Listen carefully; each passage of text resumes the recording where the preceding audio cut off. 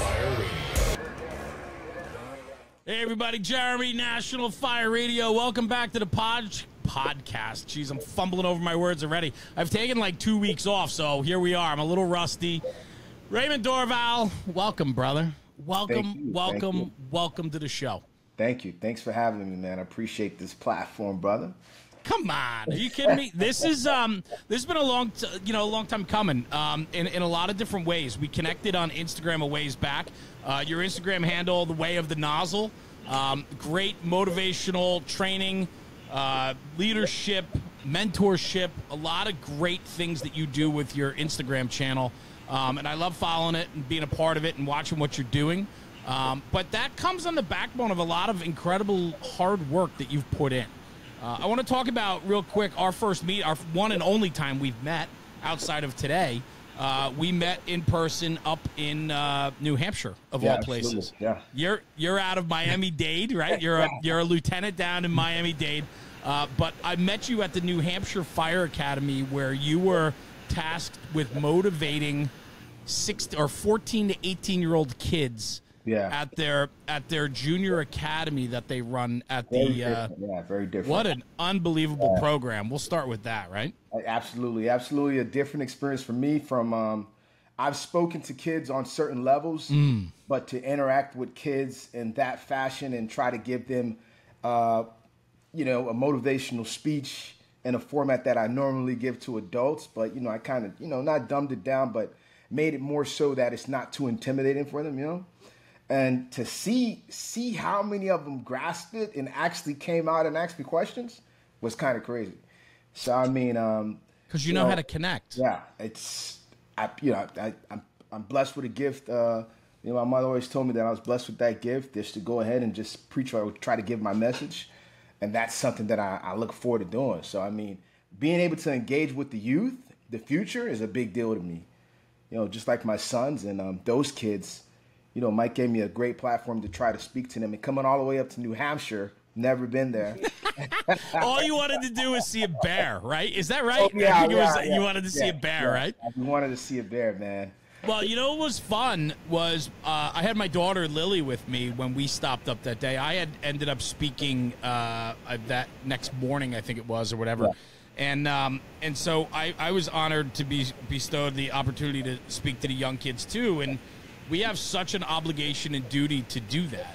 And so, anytime I have the opportunity to speak with kids, man, you got to set the tone, but you got to treat them with just underlying respect across the board. Yeah. Treat them as an equal and talk to them like they're real. I think we sugarcoat so much stuff in life today. We take away any adversity that they might possibly have to deal with, because we're always trying to make it easier for the younger kids, but all they want to do is be talked to and treated like an equal.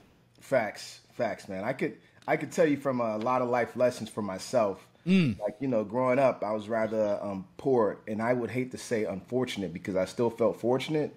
Yeah. But just like you or yourself and me, we surround our kids with just amazing things. Yes. Amazing opportunities. I know it seems small, but like lights, AC, a roof. So all these things that we've given to them, they have never been presented with, they have never had something that they were wanting for. So when they go out there and reality kind of hits, and they were not ready for that because they've never been in a situation where they were at the bottom. So, if we could speak to them just like you're talking about, just to give them the reality, the real, and not try to sugarcoat things. I actually live on that and try to portray my message as best I could. So that way, I actually did that in New Hampshire to make sure they understood that this is who I am, if I could reflect on you like that. So I love it. There's so much to that. And in fact, I actually did it this morning with myself. I took a moment. I worked out this morning. I started getting good again about taking care of myself. For a long time, I just didn't, the hustle and bustle of life and work and all these things. I never put my physical fitness at the forefront, and I have the last few weeks now, walking every morning, back in the gym 3 days a week. Like, I'm starting to get back into it again and starting to enjoy it, which is long overdue. Yeah. And I always feel better with it. When I was done, I sat down on my patio and had a cup of coffee, and it was quiet. It's a beautiful morning. We had sweatshirts on this morning. It was like 55 degrees out. And bro, let me tell you, I sat there, and it was quiet, and I just took some time to reflect, which I haven't done in a very, very long time.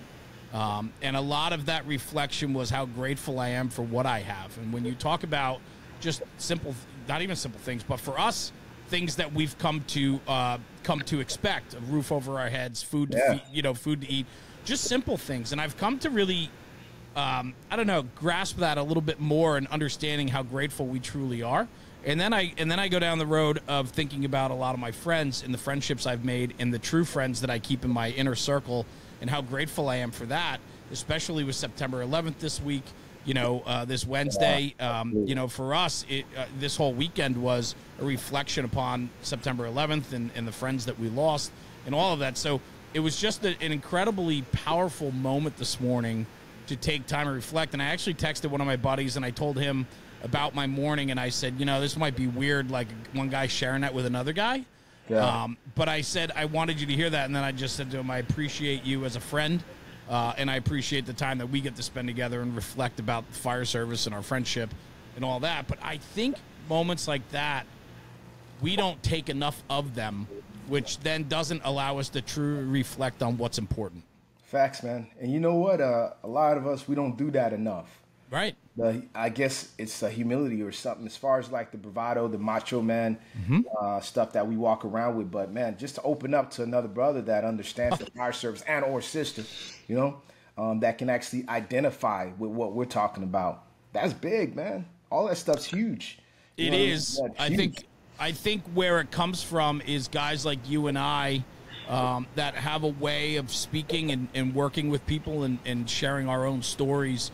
When we're willing to be transparent enough to share something like that, I think it allows, if one more person agrees that, hey, it's okay if I do that, I think then we win. Oh, yeah, facts, man. I truly believe that my scars are the best identifier for myself. So if I could go ahead, instead of peeling back the bandage, man, my scars are just visible. So I'm an open book, and I'm willing to tell my story, or whatever story that I have to tell. So in relation to that, as far as like adversity, talking about adversity to one of our brothers and or being down, marital situations, financial situations, we don't open up about that stuff. And that's Never. What, takes a toll on firemen, and it becomes too much of a strain. And next thing you know, it's, it leads to something else. So where did this come from for you to go to New Hampshire? I mean, obviously before we met in New Hampshire and you were speaking up there, motivation is important for you. I see motivational speaker pop up every time I see your name. And I go, a lot of guys don't want to be known as a motivational speaker because there can be some negative connotation that goes with it, right? Because it's like a smoke and mirrors. It's a salesman, you know what I mean? It can get sticky, right? Yeah. But that's not what you do. That's not who you are. No. So I'll tell you for sure, like, just like you said, there comes some sort of connotation with that. Like in my own department, a lot of people don't appreciate, not that I mind that they don't, or value how I speak or how outspoken I am, or willing to tell you some things that I struggle with. So the willingness and the humility that I'm willing to be like, hey man, I'm good. You know what I mean? I see you bleeding, man. I just want to help you out. Just let me talk to you. And that stuff, it was embedded in me at a young age, man. I grew up in the church, And I started speaking in a church at a young age, 14, 15. And I've been speaking on a pew for a long time. So just speaking in that realm allowed me to open up, just speaking in a fashion of just being dirt poor, man, and just, understanding that, my mother couldn't provide, my dad couldn't provide, and I'm all right. I'm all right with that. And being all right with that allowed me to just formulate my thought and just be like, all right, man, whatever. Good. How old are you? I just turned 41, brother. I had a birthday on... God, you look like you're 25, for God's sakes. I just turned... Good for you. On September 4th, man. I just went... So on my birthday, I just went fishing, man. Happy birthday. Thank you. Thank you, brother. 41. 41, man. Big 4-1. You're over that hump of the 40 now. Yeah. It's all downhill, bro. real quick with that though, I mean, you're going back to your childhood, Yeah. and you're remembering even during your childhood, even with the toughest cards that were dealt, you still found some solace that you were okay. That facts, yeah. Yeah, but that's not easy or the norm for a kid to have that rationale, no? I don't know if I don't say if it's not easy, it's just who am I to say what type of life I was supposed to be living? I didn't know. I didn't know no other life. So, I mean, that was the only life I knew. So so that actually just, it was comfort for me. And you found, I'm sure, a lot of comfort in the church, I would assume then. Yeah, through the church. It was a church-going family. It was heavy in the church, and that allowed me to find my voice. So I think faith is so important, regardless of the religion aspect of faith. I think having faith, you gotta matters. believe in something. Gotta believe in something. You gotta believe in something, man. And I agree with you. Yeah. So in church, in those early days, I mean, you put yourself out in front of people and speaking. I mean, how old were you in the church when you were sharing a message, like 14, or reading the gospel? 14, 14, 15, just up there. So I never wrote anything. So really? Most of the times, and by the time I did it, or when I did my first one, and I would just speak, and I would just let whatever was inside of me. If I sometimes, if they were playing like on the piano, now messages are coming through me through music. Yeah. Through music, messages are coming through me. And just out of just the sheer willingness to share something, because I'm creating messages inside of my mind, they ask anybody if they want to speak. I'm like, yeah, I'd like to say something. And it's then coming through you. Just coming, I'm telling you, it was just like it was pouring through me at a young age, man. And I knew it. I would write. I'm a poetry writer. I write poetry, and I just would always, anything. If I come up with something on a bus ride somewhere, I'm jotting it down. Try to still do that now. Yeah. If I'm in bed, you do. Yeah. So how much of that is? How good is that for you? How much do you need that creative aspect, that ability to take your thoughts and to craft them into ideas? It's got to be super important and probably an escape for you with your poetry and things like that. Yeah, so writing and reading were escapes for me. So, at a point in time where my mom would have to find me in the closet because I was just reading. No kidding. Oh, facts. Yeah. So and then words. Then when I would read new books, I would learn new words. Yeah.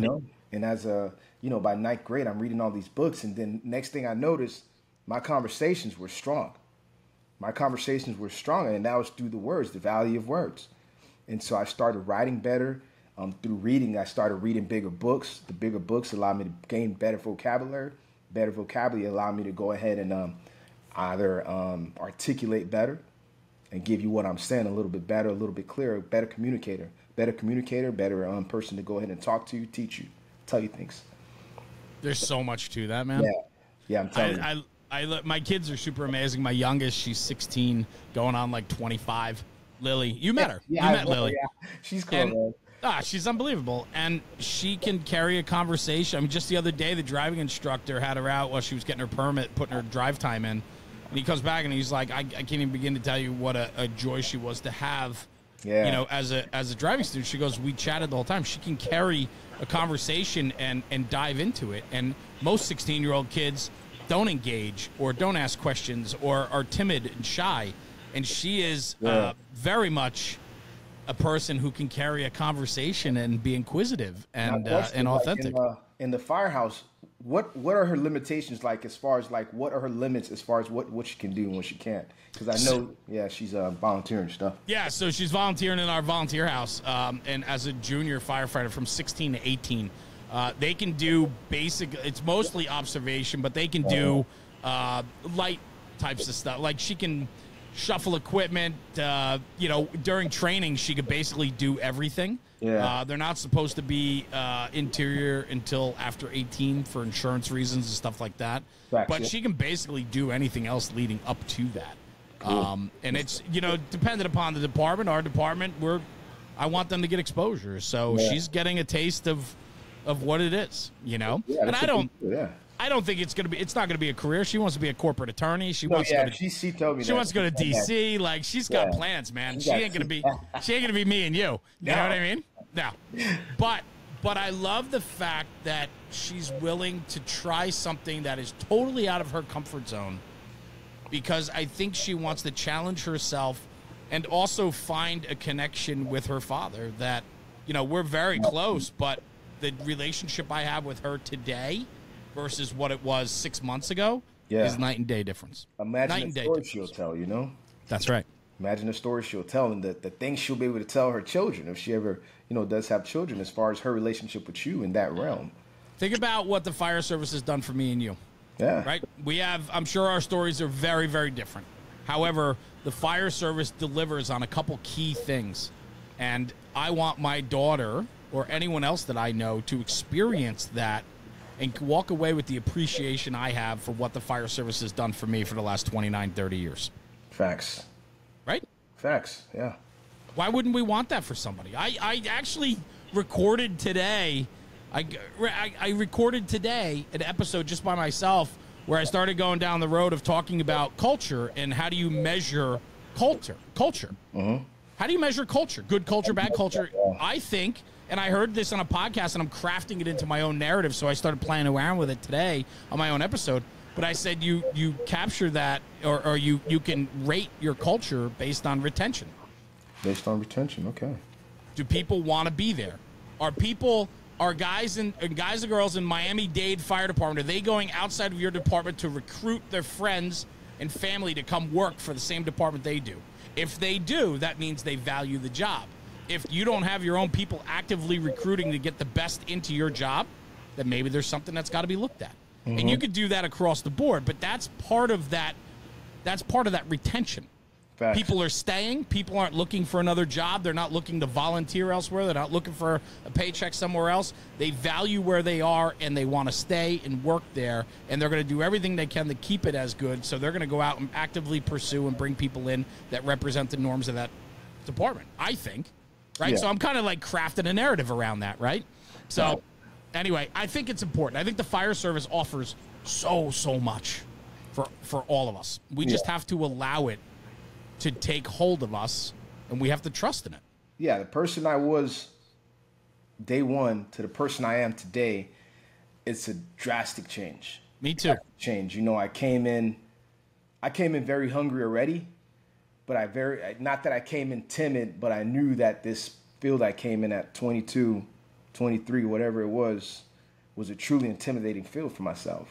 You know, black male, 23, my department, although it was multicultural, still a lot of, still white males, a lot of white males. So, you still come in, you're just still so timid in this local government job.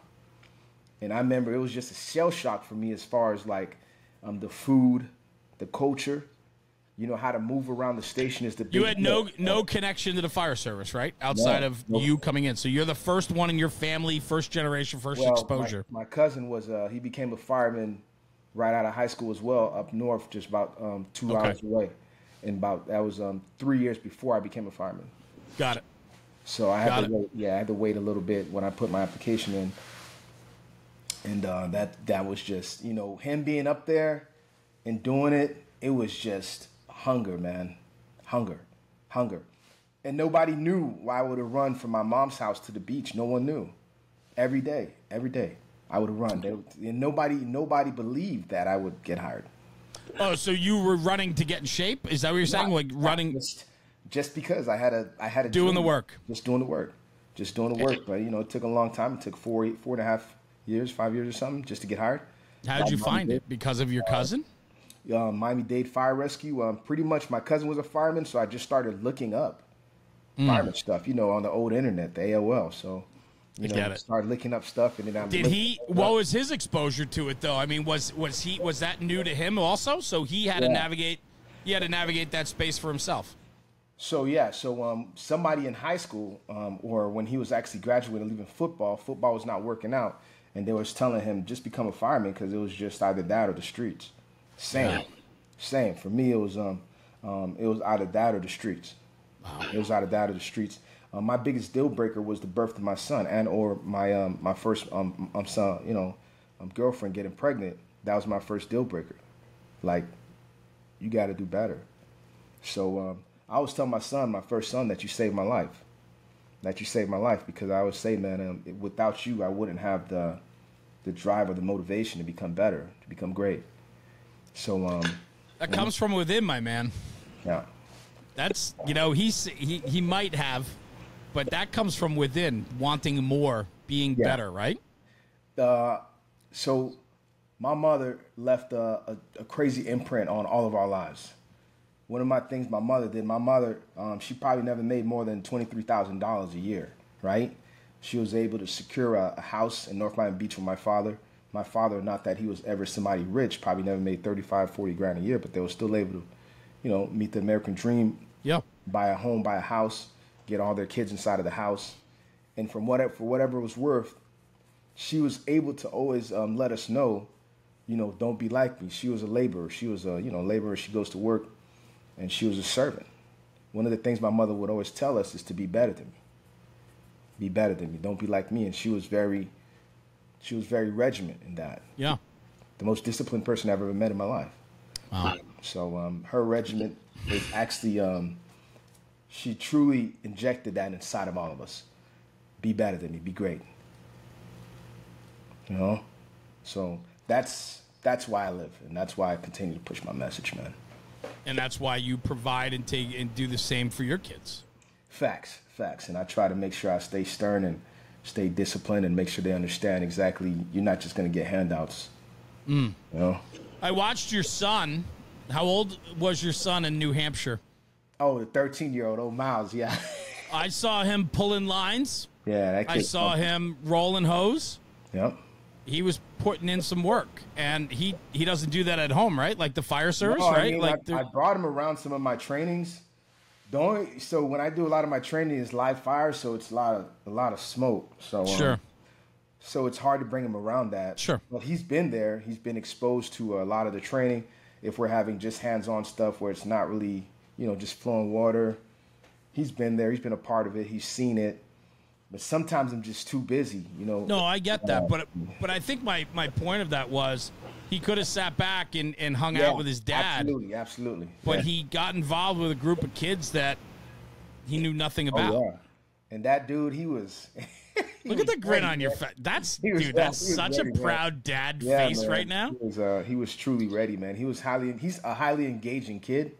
Awesome. So yeah, and he actually gets along with just about anyone you see. If you were upstairs at one point, he actually got in line with them when they were actually going to go eat inside of the mess hall just to go eat, and he gets in line and they're doing like a march. And he's like marching with him and stuff. I love it. Like, yo, this kid is hell great. Yeah. So. That's fun, man. Those are the moments as parents, like I'm doing with my kids now, especially Lily in the firehouse. It's like, it's just those moments, man. They're priceless, and they come from a foundation from which we've provided. Facts, and you spoke about your parents in such an endearing way that they might not have been able to give you everything you materialistically wanted, but they gave you a home and a solid base, an introduction to church. And I think that is what we're missing today more than ever, is core values and principles that we need to be teaching. Yeah. And for us, I mean, me and my brothers and sisters, by the time we knew that we were poor and we had no money, we was like, okay, what they could give us, that's enough. Yeah. That's enough. That's good enough for us. Wow. So we didn't ask for much. We understood that my mom she would never turn on the AC, and or sometimes she'll tell us to turn off the lights. It takes a little while to understand that stuff, but yes, we didn't have it like that. So at one point we understood. Message received. So I mean, my older sister will always tell us, man, we just have to do what she says or what my dad says, just to live like that. No, I absolutely get it. Absolutely. So talk to me then about the fire service. When you found it, took you a couple of years to get in, but I mean, you knew nothing about it. So I knew nothing about the fire service. My brother had gone to prison, and I was going to go. I wanted to become a Marine. Okay. So I want to become a military, go to the military. A lot of my family members are in the military, Marines, Air Force, Army. A lot of my family members. So we was ready to just either do that, military, or some type of servanthood. Right. So in a realm of serving. So the next thing that came to me, if it's not that, the next best thing is I want to be a fireman.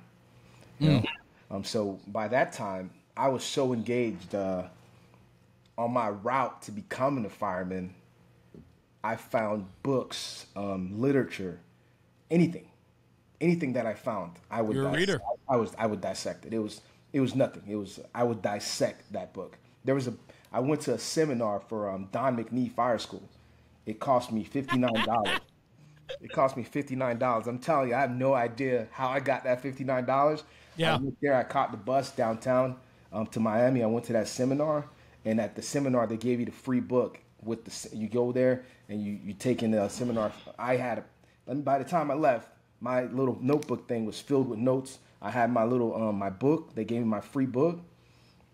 I ate that book up in a day. I had nothing else to do. I had nothing else Hungry. to do. I was out of school, just always pacing, like thinking like, man, either go back outside, go to a corner, make some dollars real quick, or just go ahead and grind. So my release was just run. And what did it look like? Your first day, your first week, month, year? It was my first shift was the craziest shift of my life. So yeah, man. So my first shift, I had jury duty. Oh, really? My first shift out of Recruit Academy, I had jury duty, right? So I have jury duty. I'm stationed in North Miami Beach. North Miami Beach is where my mom lives. So ladder 31. I'm stationed in ladder 31. Go to ladder 31. By the time I get to the station, it's about 8:40, 9 o'clock or something like that. I was telling one of the chiefs that last night. So I get there, and that's kind of like a slow house. So I didn't know it was a slow house, but I get there, check out the truck. I'm trying to find anybody that I could talk to. Nobody's there, and I'm like looking in the dormitories. Everybody's like kind of asleep or like either racked out. I don't know. I've never been there. So I'm just like, I checked the truck out for like 2 hours, go do the dishes. It's like 11 something now, closing in on 12. And I'm just like, man, do I go to sleep? What do I do? So at that point, I'm just standing in the kitchen, probably made a little too much noise, and the guy comes out.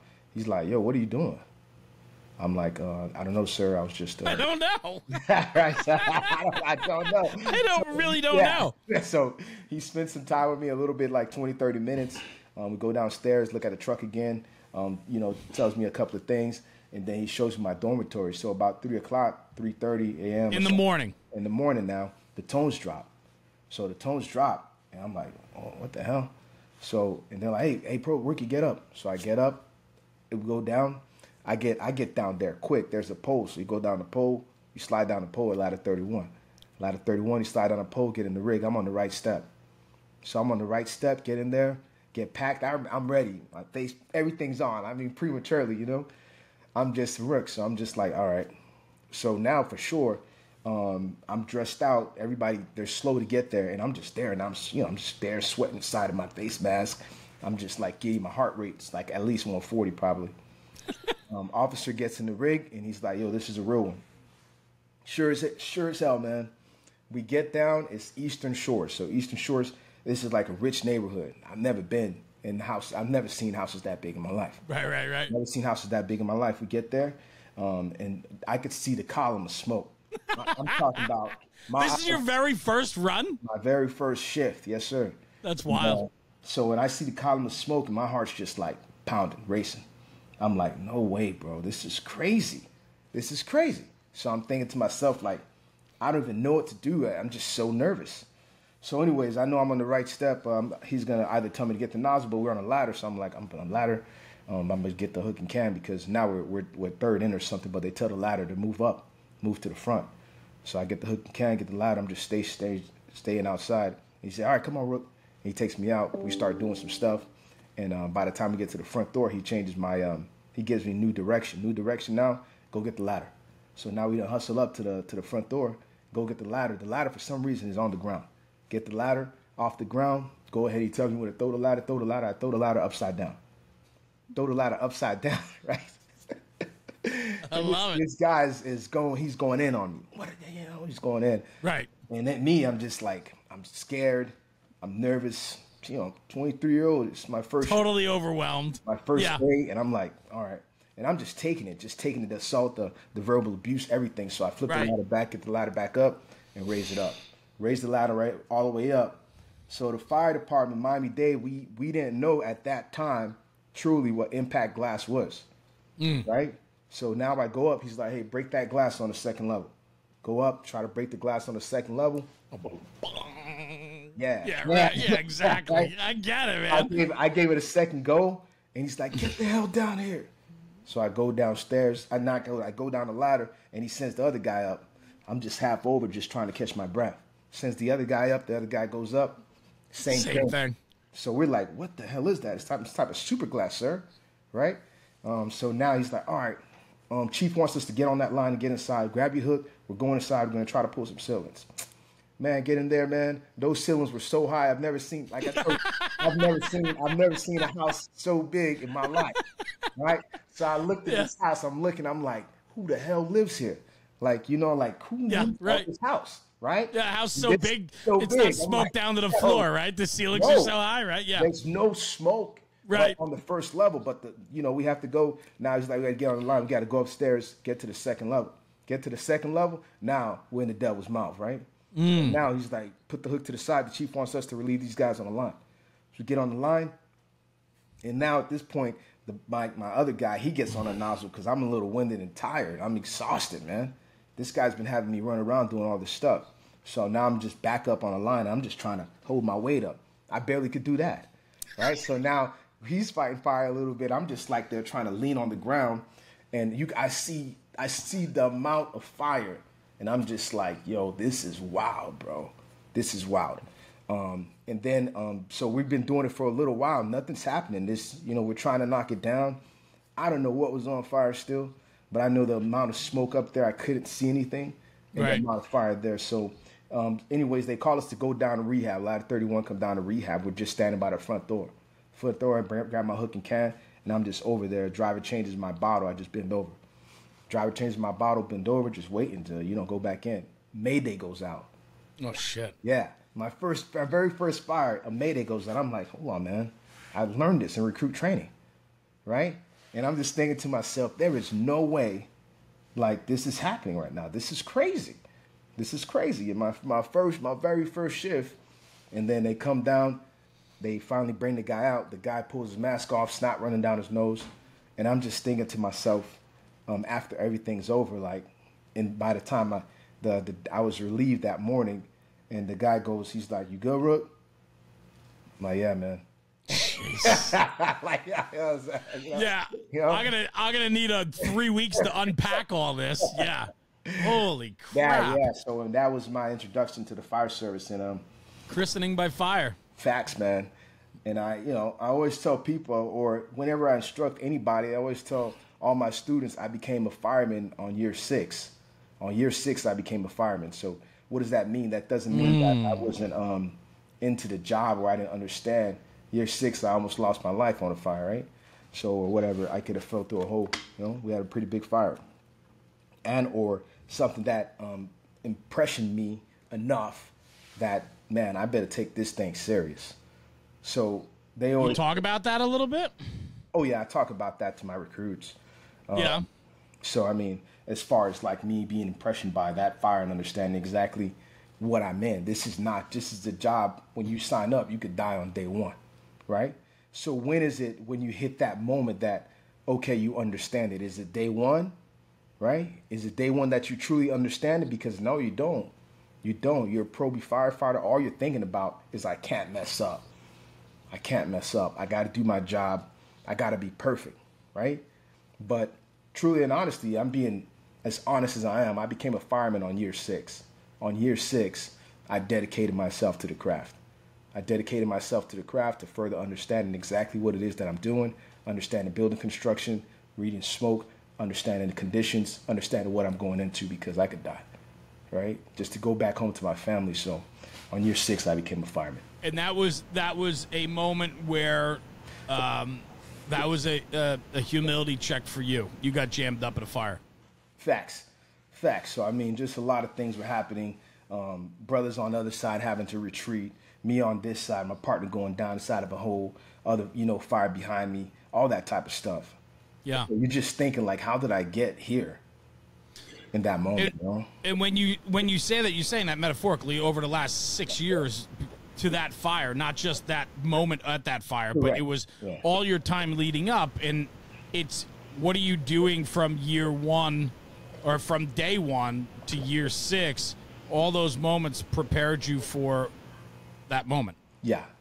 Yeah. So, I mean, and that was just like a reality check. A lot of people ask me, because from those years, I was just having fun. I was at Firehouse 7, and that was like they always say Station 2 is our that's pretty much that's our sister station, but that's like college, and you go to Firehouse 7 and it's like a frat club. Got it. So, but we trained a lot and we had a lot of fun. We did a lot of realistic training and all that stuff throughout all those years. And I was there for close to 12 years at Firehouse 7. And by the time I matured as a fireman and I understood the profession, where I started to go ahead and delve deep inside of understand the profession and dedicate myself to the craft, I separated myself.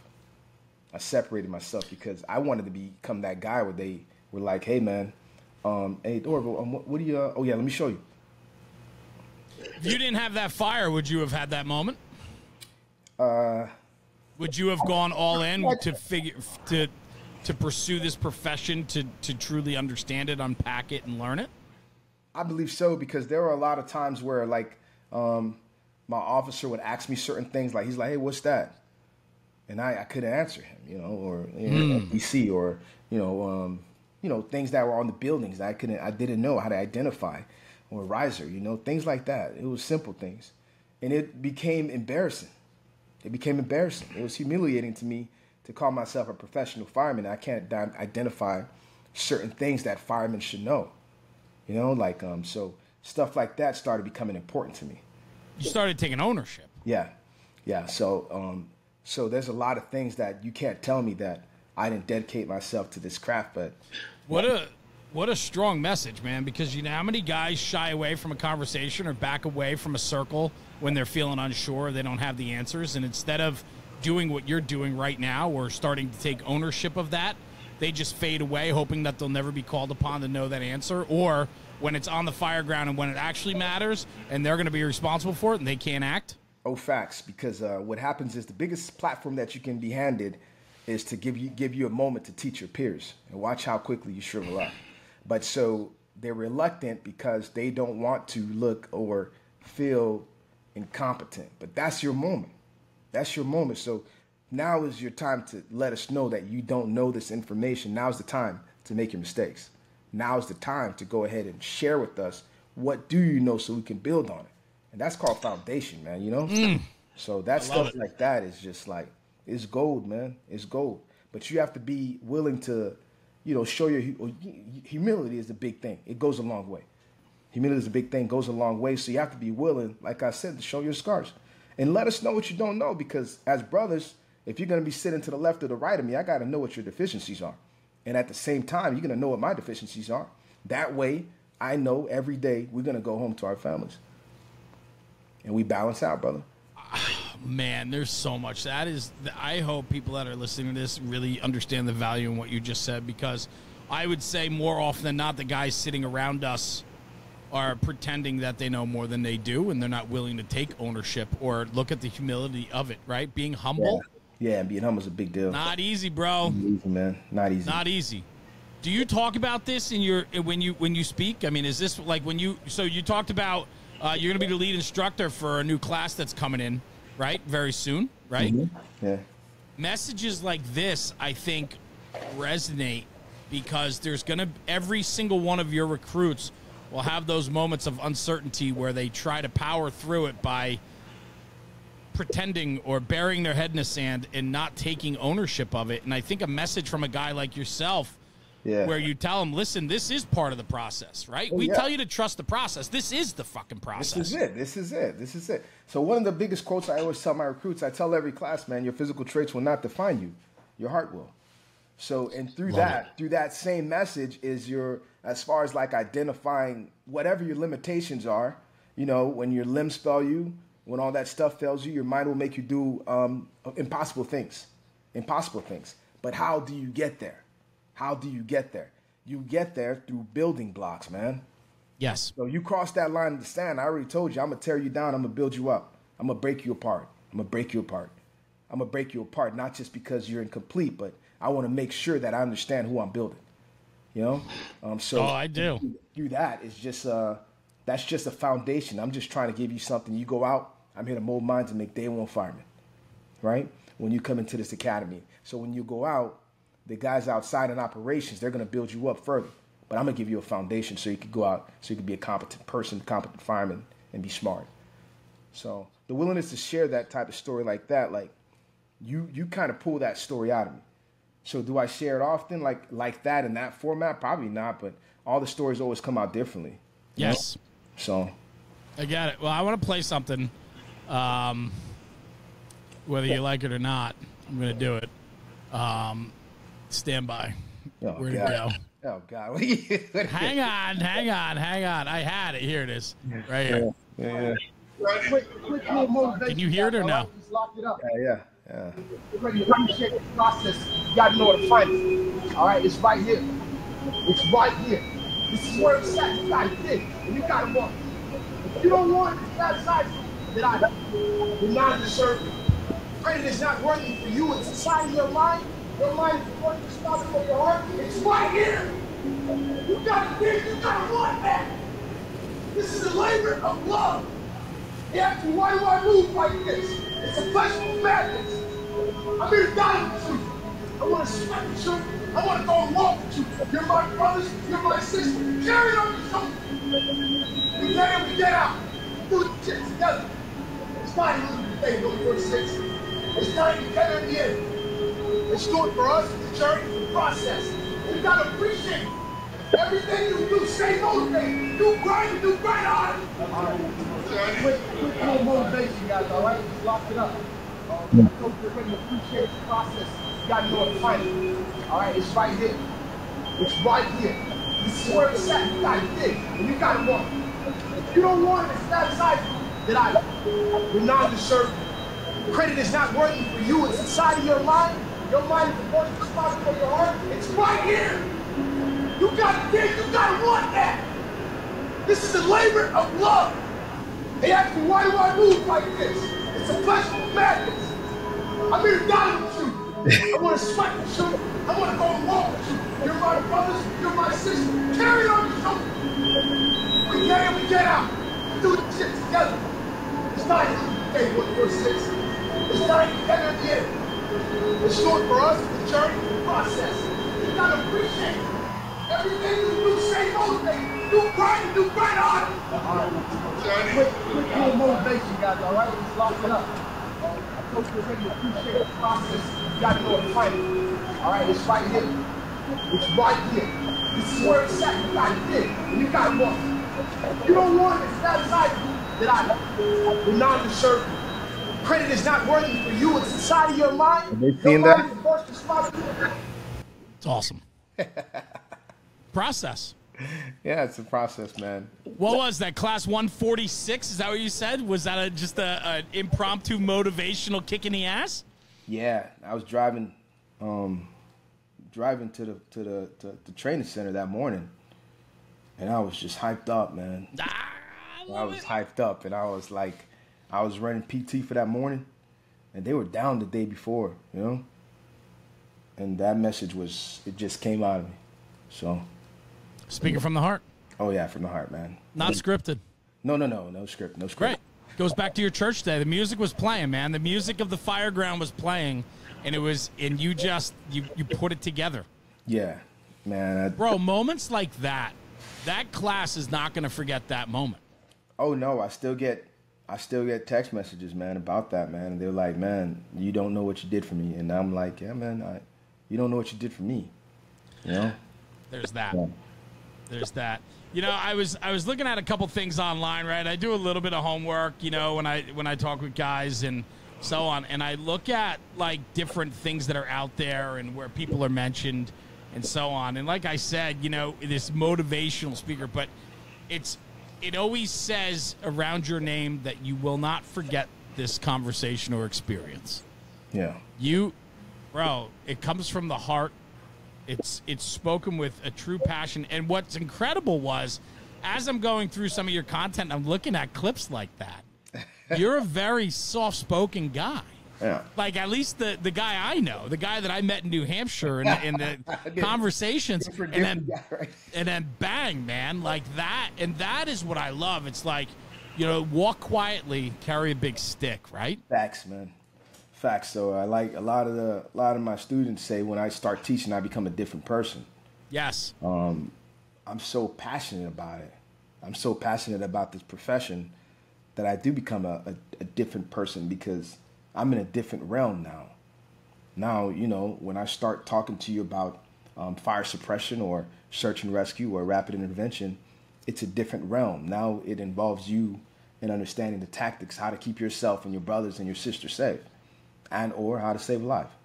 So it's you know, I can't be soft-toned anymore because I want to project myself in a fashion where you understand how urgent this is and how much it matters to me. So now my tone has to reflect exactly what I mean and exactly how important this is to me. So I can't speak to you in a monotone voice while I'm teaching you a lesson. I got to make sure you understand that. I got to make sure that message comes across as being as real as possible. And it's all real because it's authentic. It's who you are. The passion, right? I mean, like,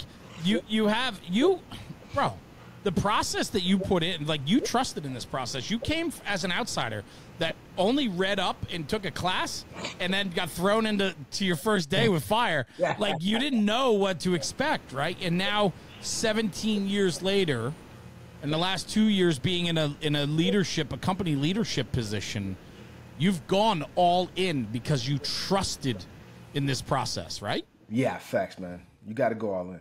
You got to go all in. And if you don't, if you're half-stepping, that's where people get hurt, man. That's where people get hurt. So you can't half-step this profession. You can't, man. This is a blue-collar job. You got to do blue-collar work, man. And blue-collar work requires you to go ahead and just roll up your sleeves and, you know, you got to get your hands a little bit dirty. Not even just a little bit dirty, because sometimes the ground is real and, you know, there's going to be those sleepless nights. You just got to thug it out, man. You know? How do you instill that message in these new recruits? Yeah, please. So the disconnect is real now, right? So the disconnect is real, which is something that we're learning, right? We're learning that.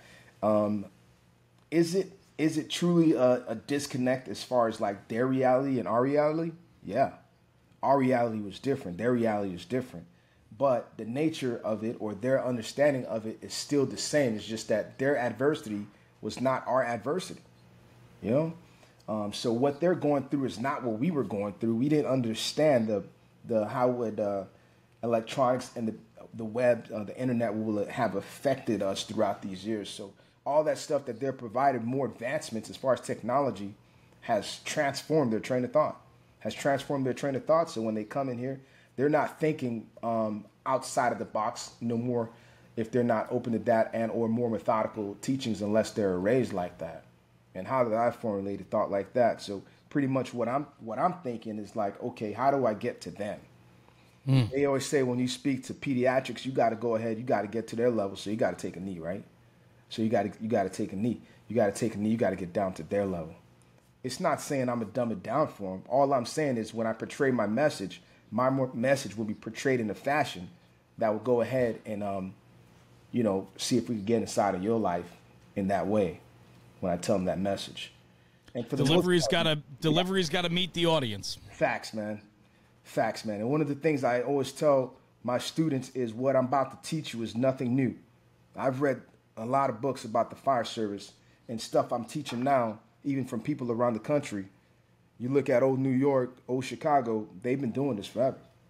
All it is just we're just regurgitating the information in the way we do it. So what happens is, how do they gravitate towards one instructor more than another is delivery. How do you deliver the message, right? How do you deliver the message? So now what happens is students will actually be more in tune to go to this instructor because the way he delivers his message, I get it. I understand. I understand, and or it reflects in a fashion where they can actually go ahead and relate to that. It's so important to put the work in as an instructor, right? It's just like being it's just like being a company officer, right? Like you got to know your people, and then you have to know how to get to them. Yeah, man. If you're not willing to put the time in, right? If you're not willing, as a company boss, you're not willing to learn the 3 guys that you're responsible for on your tour, and you don't know what individually makes each guy tick, or you don't know how to individually impress upon a conversation or issue with each guy in their way so that you can affect the most out of them, then you're not doing your job correctly. Nah, it's the same with teaching. Facts, man. Facts, man. And everything that you do to build upon your execution as an instructor is your experience. Yes. Your experience will aid you 100% of the times. So when you go in there and you start lecturing about something, and you can add or benefit if you can add a story to go ahead and give them a vision or something that they can, they can see, or, oh, I get it. You were in this fire and this would happen because, okay, this is why you're talking about this in this lecture. And they can add on it in your stories and how you express yourself, man. But yeah, man, you got to know your people, man. You got to spend that time. That's the biggest benefit of the fire service. That's one of the things I learned. So you talk about sisterhood, brotherhood, man, and that stuff, man. Outside of the station, you have station outings, and you learn people. You learn people, man. And that, for me, when I do recruit training, one of the biggest things is learning them as individuals, man. I got to know who you are. So when they call me about you, I be like, oh yeah, that kid's good, man. He actually has good parents, they raised him right, or this and that. He went to school for this. That guy's he actually is a mechanic. You can use him around the house, or he's a plumber. So stuff like that. When you learn people, that's a big deal. So old firemanship, that's how it was. So these guys came from, those type of jobs. They were handymen. And that was a benefit for the fire service. So if you know that and you share that with your brothers outside in operations, they'd be like, oh, yeah, he's a builder? Well, put him to work. We got some walls to build and stuff. We got to paint, do some station stuff. Yeah. I love that, man. There's so much to that. I think, though, you talked about experience real quick. This is a job that requires experience. Facts, yeah, 100%. And the only way you get experience is with time. Yeah. And opportunity. Facts. And some guys get experience quicker than other guys do. Some guys don't get the experience in 25 years that some guys get in the first 18 months. Mm-hmm. That's the interesting thing about this job. And so I then have to ask, like, as you teach and explain the process, how do we teach patience? Patience. And the importance of experience when it comes to firefighting, especially with our younger guys. Man, that's a tough one, man, because I know it is. That's why I wanted to challenge you with it. Because I think we all struggle with this. Definitely we all struggle with it. Man. Definitely upbringing. Upbringing is a big deal, man. And it'll fall back on your parents as much as you would hate to admit that. It falls back on your upbringing, and it falls back on who you are as a person. So it falls back on who you are as a person. It falls back who you surrounded yourself. Not that who you surrounded yourself is who you can become, but what they provide you with as far as like some sort of mentorship or somebody you can relate or look to and be like, man, I want to be like that person. So talk to me about mentorship then. Did you have mentors in the Miami-Dade Fire Department or maybe outside of the department that you leaned on? Well, obviously, my first mentor was my mother, the most disciplined person I ever met in my life. Inside of the fire department, we still have our legendary Captain Bill Gustin, but I have a brother, Reginald McKnight. This guy's leadership skills is, bar none, probably the best leadership skills I've ever seen in my life. A female firefighter who was a Marine, Michelle Alvarado. I lean on those two. Those are my rocks, man. And I love it right now. So as far as like the value in them, it's amazing. I have a lot of brothers and sisters that I spend time with, from George Cabaz, that I pull things from. Great storytellers that could share things with me, So. I remember years ago being asked, and I'm talking years ago, asked like mentor, like who's your mentor? Who in the fire service was your mentor? There were a couple guys that I thought were influential, but I never really had one or two people that I deemed to be my true mentors. Fast forward several years later, especially where I am today, and I've come to really understand how important mentorship is. Yeah. I didn't understand that as a pompous, know-it-all fireman. I didn't recognize how important that was, because for so long I had all the answers. Yeah. I didn't need to be tutored. I didn't need to learn more, or to be in the audience while others performed around me and just to watch their performance, which makes me better. I didn't value any of that. Yeah. And it came with, and you said the word before, maturity. For me, I finally grew up. I finally had that moment of clarity and maturity within my fire service journey. Yeah, man. Where I realized that mentorship is absolutely important. And to take it one step further, if you don't have anyone in your house, and you don't have anyone that can directly be a mentor for you, if you have that environment where you can't find somebody, you can still find someone across the entire fire service, or double down that the fire service becomes your mentor. The people like you who are sharing a solid message can become mentors to those that don't have anybody in their immediate zip code. Yeah, I was just about to piggyback on that. So Do it. there's a form of informal mentorship. Yes. So I don't have to be right next to you. And now, this day and age, I mean, they're afforded the ability to go online, except, our rocky internet service back then was pretty rocky. You go on there, it might be a chance it might disconnect. You might see it might shatter out, but internet service is amazing now. So you could go on there, you go on YouTube, and you might find somebody that becomes engaging to you. You want to follow them, read up on them. That's an informal mentorship. You don't have to be side by side by these individuals. You don't have to, but you can, if you ever get a chance to meet them, be like, thank you, mentor. They don't know what you take them for, just thank them. I saw you do that. I saw your Instagram where you have your arm around people that you credited with being a part of your journey. I saw a picture with Ray McCormack and Mike Ciampo that, at these conferences. And I do the same thing. I find myself so influenced by how these guys carry themselves in their everyday that I want to be more like that every single day. Facts, man. And you don't have to emulate that person to the T. Nobody's telling you. That's right. And emulate that person to the T. What we're telling you is, as a form of informal mentorship or mentorship in itself, is what can you pull away from this individual that you want to become, and or you want to be something like that, So there's nothing better than to watch the interaction between guys that are just dialed in and get it, and watch how they interact with one another. Facts, yeah. There's just something so authentic about that I hope for myself that my interactions with people come off as that sincere and true, because I'm working hard every single day to constantly cement relationships and trust. And I think that is such a big part of all of this, being influenced by those around you with a positive message. I think the negative takes over so much of the conversation all the time, and yet we're surrounded with so much good, but we just don't see it as often as we see the bad. So do the work, right? Just do the work. So a lot of people will see you and be like, okay, this guy's just trying to be on a platform, right?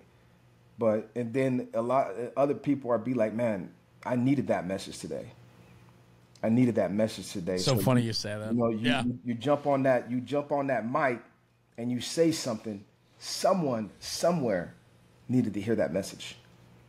Someone somewhere needed to hear that message, and you gave them that opportunity, or you gave them that benefit by sharing yourself, exposing yourself, making yourself vulnerable by getting on that platform, speaking what you know to your truths, your facts, your values, and all that stuff. You go ahead and display who you are and make yourself vulnerable to the world. When you do, you reap the reward personally for that. As much as you make yourself vulnerable, you are making a difference or putting yourself out there to potentially help someone else. And, it's funny. I was just having this conversation, man, and not too long ago with somebody, and I said, all the naysayers and shit talkers aren't the one that needs to hear your message, but the guys that you don't hear from, think about how many people you've impressed upon something through your conversation. Big facts. And those are the ones that we want to fuel. And when you do get that message, when after you speak and somebody waits for you when you're done speaking to come up and say hello and just share a personal story with you and just say thank you for your message, that trumps all the bullshit times 100. So for every nice comment I get, I can tolerate 100 shit talkers. Yeah. And I love every minute of it. Isn't that an amazing thing, man? Somebody's just waiting to shake your hand just because it's something you said. It's I'm still not used to it.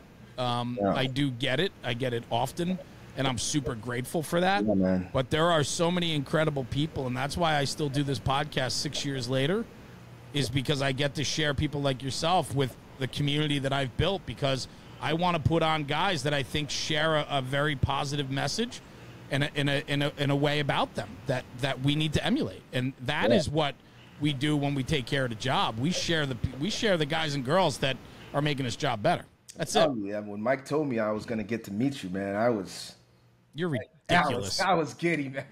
I'm not even lying, dude. I don't even know what that means. You're dumb. I'm telling you right now. When Mike said you were going to be there, I was like, no way, bro. No way. But that's what happens is, so now I look forward just for that meeting, that opportunity, just to shake your hand and tell you thank you for, the message that you constantly deliver throughout the world.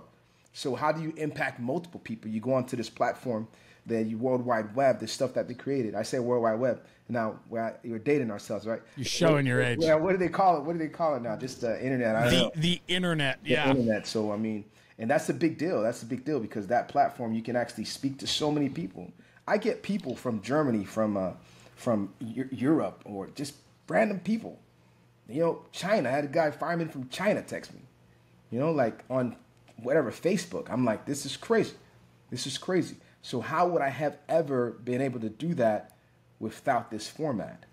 But if I ever do get the opportunity, because there's a lot of hate about this format of delivering a message that a lot of firemen in our country currently don't like. But you can always find us when we get down and dirty. You can come talk to us, and and we could put the rubber to the road. Yeah, that, and how about just the guys from all over the world that are seeking out something more? Facts, man. And so there's opportunity, and that's what I was getting at before about opportunity. Today, more than ever, people can find something they're looking for. Oh yeah, value. There's value in that. There's tremendous value. Yeah, man. I love it, man. What a fun conversation. What's next for you? You got the training academy coming up. Yeah, that's got to be exciting. That's going to own you, I'm sure. That becomes that takes you off the trucks, then I assume. Yep, I'm going to be out of operations for a little while. Try to give back to the department and build up some recruits. So starting October, the class starts October 15th. But how many guys and girls? It's going to be 50, man. So we got 50 bodies going to minimum standards, which is just the Florida State Fire Standard College. They're going to be going to the college. They'll come to us later. And we got a certified class coming directly to us. So we have about 100 and something firemen. So does that quicken the process then for getting them into the firehouses? For the minimum standards, they're probably going to be at it for about 7 months. But for the ones that are certified, they're going to take about 3-4 months. Okay. To get them out there, to get a standard operating procedure. By October, I'm going to be up in Apopka. I want to say Apopka, Florida. I've never been over there. I've never been over there. But yeah, we're going to be teaching, man, with Nate Sturm and a couple of guys from Bears from the Oath, and also the Dagum cadre teaching red operations and engine ops. So I'll be over there from 10:17 to 10:20. Awesome. Just down with those boys, man. And it's nothing like the firemanship. So we're going to be at Nate Sturm's house, cooking it up and chopping it up, and and that'll be that, man. And then start just getting ready for next year, wherever I'm going to be. The fuel of all of that, right? Like, that's what I look at. I leave this Wednesday. I go on a trip for almost a week. I'm gonna be in Little Rock speaking at the First In Conference. I got asked to speak at the Little Rock Fire Department's graduation ceremony for the new guys coming on the line. I'm gonna be doing a keynote at the graduation in Little Rock, which is just super cool. I haven't done a fire school graduation before, so I'm excited to talk to them about the process. I love it. And then I'm gonna travel off and do some stuff with a buddy of mine and so on, and just love the fire service. And that to me is, as much as the travel is a lot and it's time consuming, that is fuel, man. That keeps this going. Yeah. And I'm sure it's the same for you. Yeah, it does, man. And just being with those guys, they're genuine guys. Man, they became brothers, man. Those are my brothers for real. Truly and honestly, man. I get to teach and do what I love, and just, and just it's a benefit for me, man, just to grow with them. And I'm growing in the fire service with them. When I go there, I learn things, I bring it back, and I'm sure with them, they allow me to continue to share my message, and they allow me to get down with them. So I love it. My man, thank you. Thanks for joining me today. What a great conversation. Amazing. Raymond Dorival, you're killing it, bro. You're doing good things for the fire service. We need more Instagram videos of you screaming and yelling and talking about the value of the job. Thank you. You didn't know I was going to play that today, and I watched your face. Dude, I watched your face. Listen, it's not always easy to watch yourself. But I know what a moment like that has done for all those guys that were sitting in that parking lot that day with you. That right there is what we need more of in the fire service. Facts, man. I appreciate you, man. This was a lot of fun. I'm glad we finally got to do this. Hey, and man. Thank you for trusting me with a little bit of your story today. And as I tell every guest, you got an open invitation, man. Anytime you want to come back on, you got an open invite. Yes, sir. Thanks you, Jeremy. I appreciate that, man. I value our relationship, our friendship, our brotherhood, man. I hope it grows, man. And It's I hope just starting. Out there, man. We're just scratching the tip of the iceberg, my bud. So thank you. Stay right where you are. I'm going to sign off the show. I'll come right back to you, so don't go anywhere, okay? All right, brother. Guys, thanks for tuning in for another episode of the National Fire Radio Podcast. What a rock star. Raymond Dorival crushed it today. I'm telling you, I'm the luckiest guy in the fire service. I'm making new friends every single day, and these guys become true brothers. And I challenge you all to do the same. Get out and enjoy the conversation. Go and get out of your zip code. Find somebody new. Find a new topic that you want to dive into. Find some people that can excite you and inspire you, because that is how you push yourself personally and professionally. And lastly, do what I always do, or what I always tell you to do at the end of the podcast. Take this conversation, take it back to the firehouse and talk about it, because when we're talking about the job, we're making the job better. We'll see you at the next one. Thanks for tuning in. Jeremy, National Fire Radio.